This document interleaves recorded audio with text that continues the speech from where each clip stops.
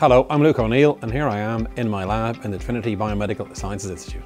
So this week a very important breakthrough has happened really. The big question has been, will the vaccine protect you from transmitting this disease? We know the vaccine of course stops you getting really sick and ending up in hospital, but a big question is, will it stop you being infectious? And Israel, who of course are well ahead of the game on the vaccination campaign, have just published data showing the answer is yes, this vaccine, the Pfizer vaccine in particular, will stop you becoming infectious, which means now the virus stops spreading.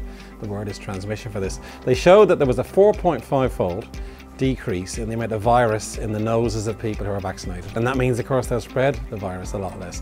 This means we can think about the end game, and we've been longing for this in many ways. The pandemic will come to an end if we stop this virus spreading, either through our behavior or through vaccination. And now Pfizer seems to suggest this is a very powerful way to limit the virus. And one big question we've had is, can we start vaccinating children? Now in Ireland, 20% of the population are under 15, and that means to get to 80% herd immunity, we'll have to start vaccinating children is the suggestion now.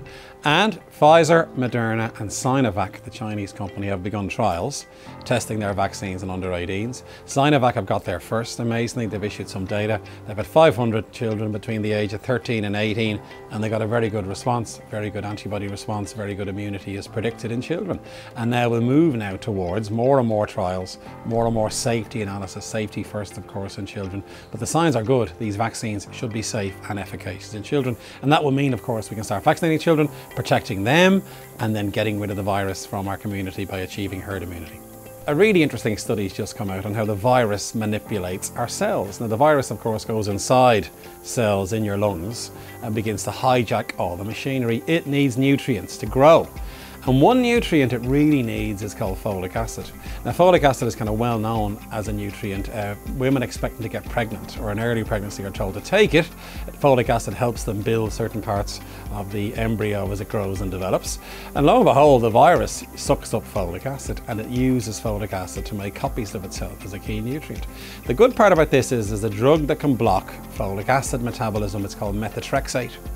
And in fact, methotrexate is used to treat rheumatoid arthritis because it stops folic acid being used in inflammation and that dampens down inflammation. But here we have the virus now using up folic acid to grow. If you block that, you might stop the virus growing. So of course now trials have begun with methotrexate as a possible way to slow down this virus. And a US-based study has looked at, has lockdown caused an increase in becoming overweight and obesity? And the suspicion was it might, because being locked down might mean less exercise. They analysed loads of people's Fitbits. They got people to weigh themselves over the course of 4 or 5 months. And overall, the average weight gain per month is about a half a kilogram, which is not insubstantial.